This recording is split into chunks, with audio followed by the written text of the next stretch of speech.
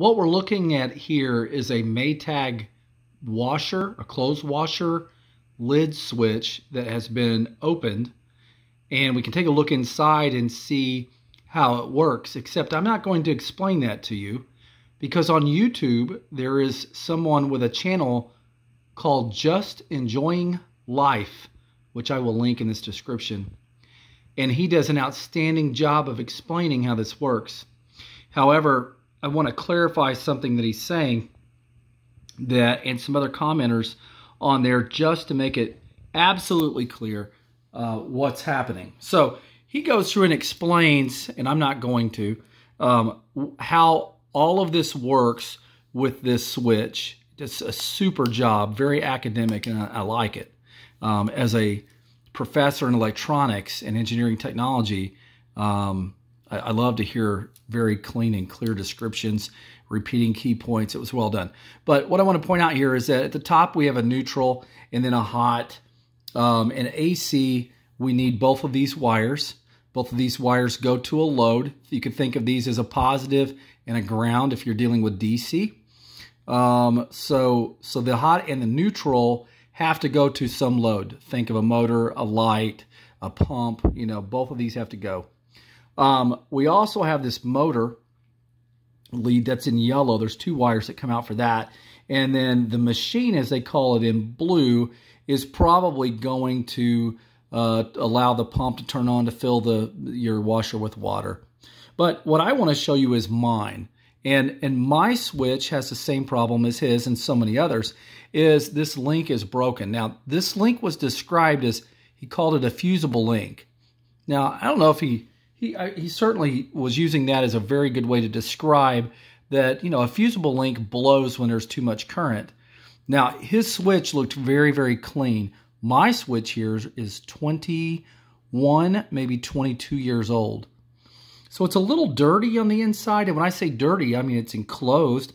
They do a good job. They put 3 rivets inside of here to hold down the lid. Here's the other side of the lid. I used a Dremel tool to grind those off so I could open this up and have a look. It's not really easy to open and service. They could have put screws, but they did not. They put rivets.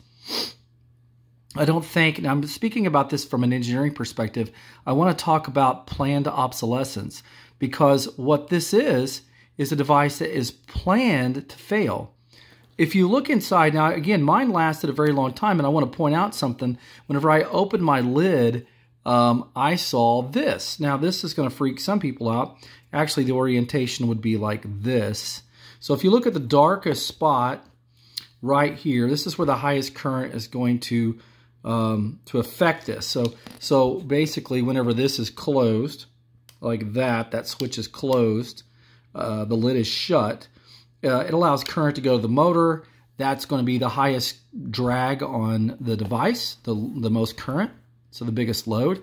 And as this oxidizes, we're going to create little burnt patterns. They're not even going to be visible to the naked eye at first, but those create added resistance. So every single time it's closed, any kind of junk that's in this little environment in here will want to collect and burn because of probably little arcing that's occurring every time that closes. And so after thousands of open and closes and open and closes and clicks like this over and over again, especially while, certainly not while it's running, but while it's running, and my wife is one to add stuff constantly as the thing is filling up and maybe even as it's running, that's going to add pitting to the contacts, which once they pit, then there's a little more resistance, and the more resistance that we have, the greater the heat. This is Ohm's law and the power equation. They all spell out that there's going to be, if there's greater resistance in between contact points, we're going to lose some of our voltage available to us in the form of heat. So this switch probably got hot. I mean, that's why it's brown. It was good that it failed. But it didn't fail here. It failed here.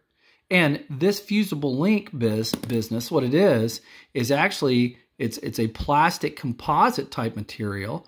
And I ran a continuity test. There's no continuity between these these two blades, so this plastic right here has no continuity. It's not a conductor, and that's where it would be stuck together. These two pieces should be together. They're not. But if this was a brand new one, they would be stuck together with a piece of material right here that would be continuous.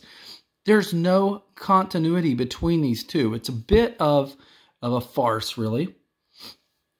The neutral has no bearing to anything that goes on in this entire apparatus. There's nothing that I can tell that's happening. What you see right in here is an insulator between blades. This is the same material used in a relay. And a relay insulates all of its lines until the contact point. So it's really built a lot like a relay, except instead of a magnetic field operating it, it's actually mechanical. When the lid shuts, there's a mechanical move. That's not a relay moving it. It's not a magnetic field that's moving it. It's a mechanical movement done by the lid.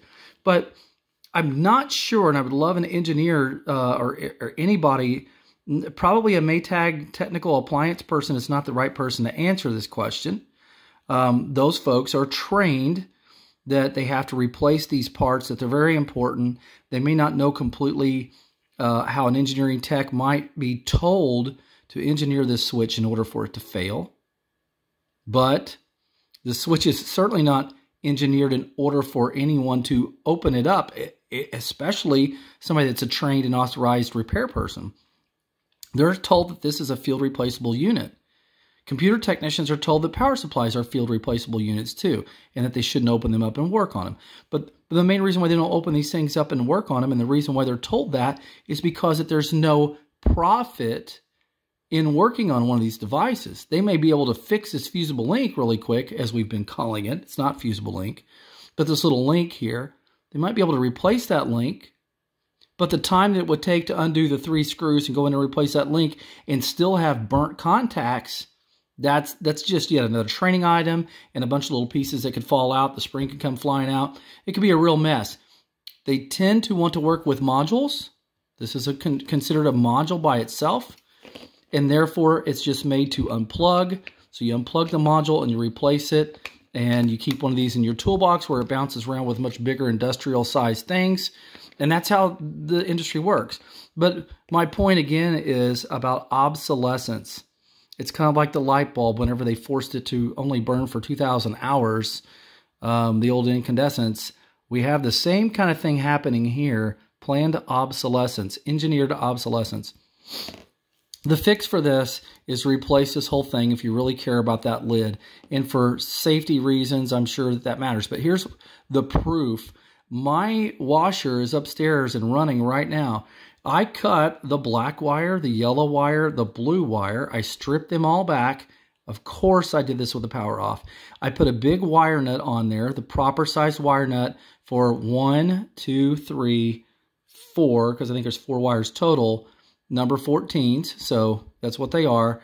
You could use a red wire nut. You can use a yellow wire nut, the standard ones. Yellow is probably better because it'll fit tighter. Screw it on nice and tight. If you're concerned at all, wrap it with electrical tape. And the neutral has no bearing. You disconnect the connector. Again, mine's running. My washer's running right now.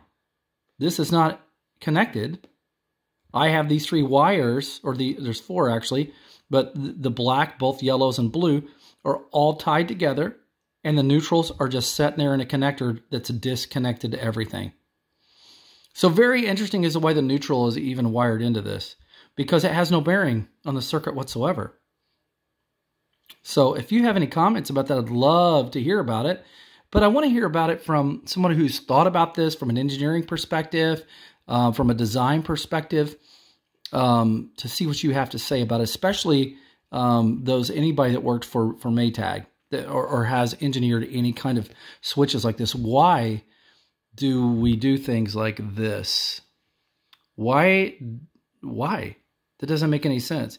It seems like a way overcomplicated mechanical switch setup to do what its intention is, which is to allow electricity to the machine, but to break electricity to the motor whenever the lid is up. Seems to me like you don't even need the blue lines there ever. You only need a hot line going, just a single hot going to the motor, the yellow wire, and then break that connection when the lid is up. That's it. So it seems like it's over-engineered. Seems like it's got engineered obsolescence involved. And of course, the dead giveaway is whenever you rivet these things together instead of put screws, there's a piece of a rivet sticking out where nobody can open them up without, kind of destroying them. All right, that's it. I'm off my soapbox. Thank you for watching.